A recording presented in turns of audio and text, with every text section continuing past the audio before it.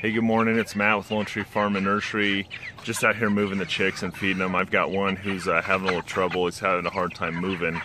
I'm not really sure what's going on with him. I'll give you a quick picture of the little guy. I'm reaching out to some folks who would know, see if we can figure it out. That's him squawking. So hopefully we can get him squared away and moving again. That's him right there. He's just having a hard time. He really struggles moving around. Something happened to his leg, or I don't know. He doesn't appear to have any visual problems that I can see. But he is able to eat and he is able to drink. You see he has a hard time moving.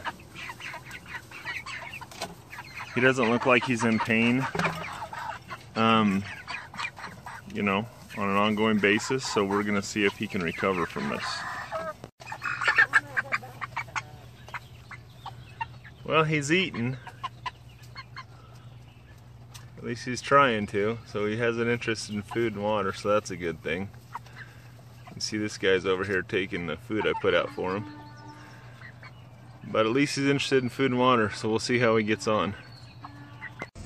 Hey guys, it's Matt with Lone Tree Farm and Nursery. The consensus on this chick that's been having a hard time is that he either has a genetic defect that's preventing him from walking, he's developing too fast for his bone structure, or he's got some sort of injury. Some folks say go ahead and just cull him. Some say they've had him make it fine, just scooting around as long as they can eat and drink. We're going to watch this guy a few more days, see how he does, and then make a decision from there. Alright, thanks for watching. I'll keep you guys up to date.